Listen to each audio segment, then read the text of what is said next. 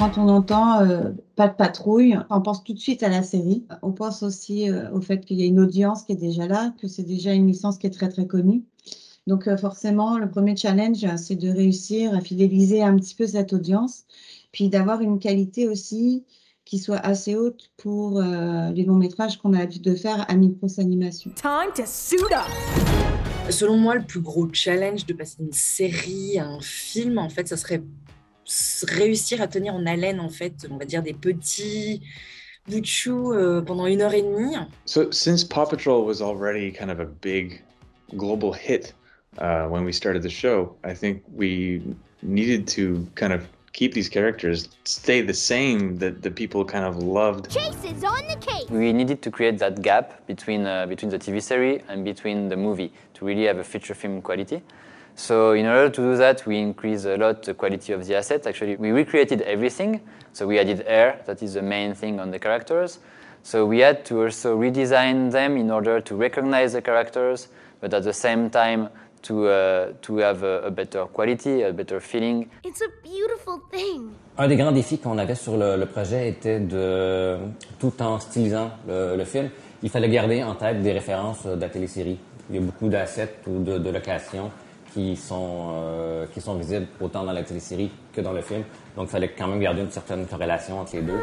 Je pense que là où on a vraiment dû se creuser la tête, c'est le début du film quand on est dans la ville d'origine des chiens. Parce qu'il y a eu énormément de saisons de la série télé qui ont été faites à cet endroit-là. Les enfants savent. Ils savent où c'est.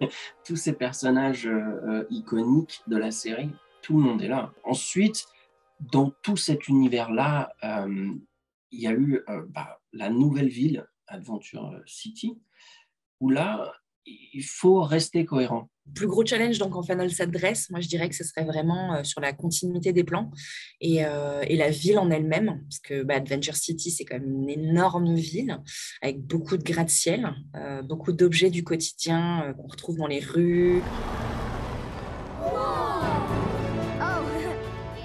On a eu le luxe de peaufiner les détails. Je pense que ça a vraiment permis de porter sur grand écran Paw Patrol, c'est-à-dire que c'est encore plus beau que sur petit écran. Voilà.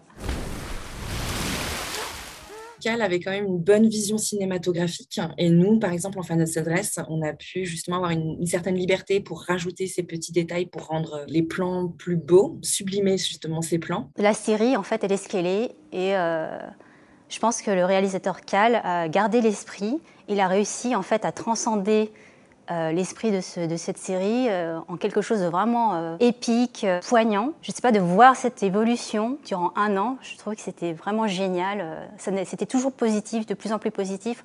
Tous les jours, on voyait de nouvelles images et on voyait que ça allait être quelque chose de génial. So I think everybody is very proud of what we did, and most important, they liked to work on the movie.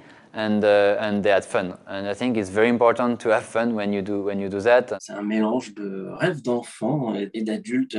Faut tout faire exploser, tout faire brûler. C'est fun. C'était que du fun.